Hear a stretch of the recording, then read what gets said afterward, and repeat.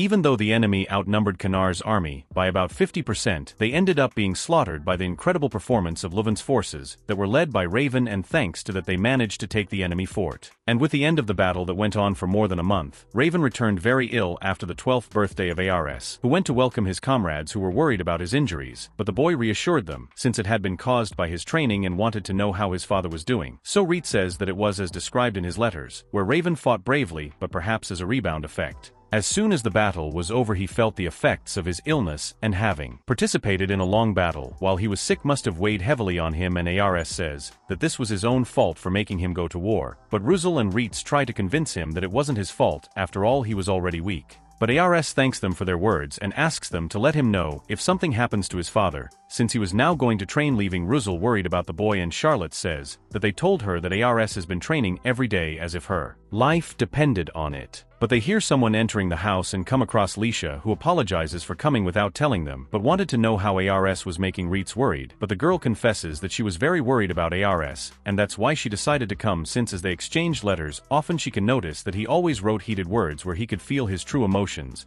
but when the conflict started she noticed a change in his writing, and there seemed to be no difference, but she could feel him distant now that his letters lacked the emotions he felt, and so she wanted to know if something had happened. So Reitz asks her not to be offended, since he had his reasons, but Charlotte asks him to tell the truth, and he starts telling him about the day of the execution, and it seems that Ars has been suffering from his feelings for not being able to fight, and blamed himself for Raven's health condition having worsened, making Leisha wonder how she could have been so deplorable, and even though she was his fiancée she couldn't do anything, while Ars suffered so much, and asked where he was. Then Reitz replies that he was training. And as soon as she gets to where Ars was, she calls him, but Ars doesn't listen to her, since the soldier had knocked him down and was advising him to stop for today, since his body couldn't take it anymore. But Ars replies that he would continue, and his father had fought bravely even in a serious condition, and he just wanted to be able to protect everyone just like him. And upon hearing his words, Leisha decides to close the door, and Reitz asks if she wouldn't talk to him, but the girl replies that now was not the time, and one of the maids runs to them and warns them that Raven had woken up, leaving everyone thrilled and excited to warn the Ars. But the woman asks them to wait, because Raven wanted to talk to the three first. But first I ask you to subscribe to the channel to help this beginner in the goal of 1,000 subscribers, so don't forget to like and comment a lot to receive the next episode. But now let's go to the video. The three of them reunite with Raven, who with a smile apologizes for having given them a hard time and getting sick again, and Charlotte says that she had never seen him with that face and asks if he had hit his head, leaving his companions distressed. But Raven asks them not to worry, after all he was not talking like their lord, and would like to know what they thought of their lives in Louvent, and Reitz replies that compared to his life before there was paradise, and Ruzel had a lot of fun, and Charlotte replies that he considered his home, which makes Raven happy since he called them, because he wanted to say something since he knew that soon he would no longer be with them, and admits that he did not know what to do when Ars brought Reitz a Malcano, Charlotte, a woman, and Ruzel, a 5-year-old boy, who ended up becoming the pillars of the Dominion, and he was grateful that they had come to the Louvent house, in addition to being proud of them. But he had a favor that he would like to ask regarding the Ars, who was not yet strong enough for the war, and entrusting the leadership of the Dominion to him was something very cruel. But being facing his end made him realize that there was still a lot he needed to do, and should have taken him to the battlefield when he was still well to teach him that the world was a hard place, while I could still protect him, only now it was too late, and so he would like them to support Ars, and he wasn't asking for it as a lord, but as a father, and could just be an owl father, but he was a kind boy that he was loved by the people, and just as they saw he had the ability to see the potential of people, and it was his son who made him proud, making Ruzel start to get emotional, while saying that if it wasn't Ars he would continue to blame himself, and would never have understood himself with his family, and that's why he wanted to study more and more to help Ars, who gave him confidence. And Charlotte admits that he didn't know about these things of domination, but even so, he wanted the future he longs to achieve. After all, Ars who gave meaning to his life and didn't even need to ask. After all, she didn't intend to serve anyone else but him, and the same was given to Ritz,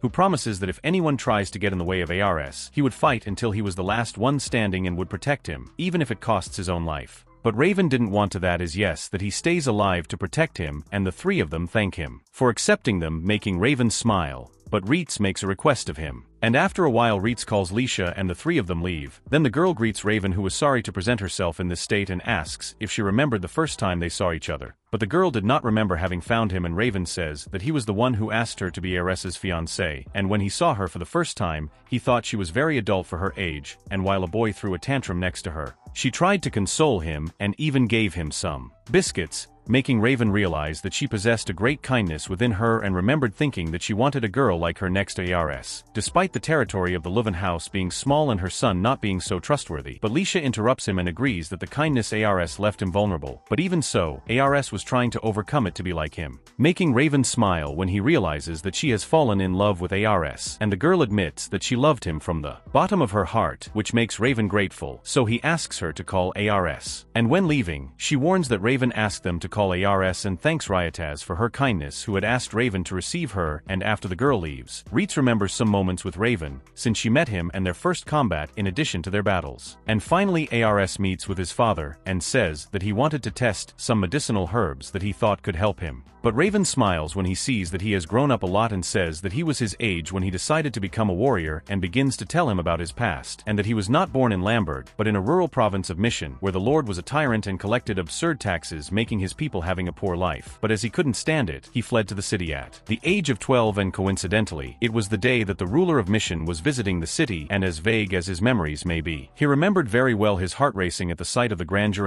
of the governor, and it was at this moment that he decided to become the kind of man who would rule, and he led many soldiers. And since then he studied alone the art of the sword to become a soldier and fought with all his heart until he was recognized for his deeds, and was nominated by Lumiere until he gained a mastery and recognizes that time passed quickly, and admits that his servants, people and family besides everyone who lives in Lamberg were his treasures which he gave his life to protect. But it seems that Ars felt responsible for his worsening, and asks him not to think that after all it was the way he chose to live, so he shouldn't feel responsible, since now he was counting on him, who starts to get emotional. But Ars holds back his tears, and with a confident look he agrees to take care of everything, and Raven admits that his expression had improved despite being his son brought a great weight to him. But Ars replies that he was mistaken, since he was happy to be his son, making Raven smile as he said that he now spoke words worthy of a man, and so they spend all night talking and filling up on tea. But the next morning Raven is gone. And we get to the beginning of the first episode where everyone was gathered giving the last goodbye to Raven, and Ars told everyone that his father taught him many things besides being an amazing man who left Lamberg and everyone in his hands, and admits that he was not strong like him, but just like Raven he swears to care and protect everyone more than anything, and would like everyone to help him doing the population start screaming that they were by his side and would protect him in Raven's place. So he was supposed to do his best, and his companions start to remember the moments by Raven's side who took care of Charlotte on the battlefield, so that in the future she could make an effort when Ars was on the battlefield, and covered Ruzel, who was cold, while studying, so that he could be useful to Ars as soon as possible. But Raven wanted the boy to grow up little by Ars's side. After all, he was still a child. And as for Lisha, she remembers him asking her to support Ars closely and asks for forgiveness for his inappropriate speech, but he was happy to be by their side. And at this moment Ars thanks everyone and wished his father to watch over them, and announces that from now on he was the master of the House Louvent, and all kneel before Ars, because now the legend of the House of Louvent had begun. But in the meantime a woman asked for details from some men, who commented that the ruler of Mission had his life taken by his own son during the succession dispute. And so we end another episode. Thank you very much to those who stayed so far, and don't forget that little help with your like, subscribe and share. Thank you, and see you next time.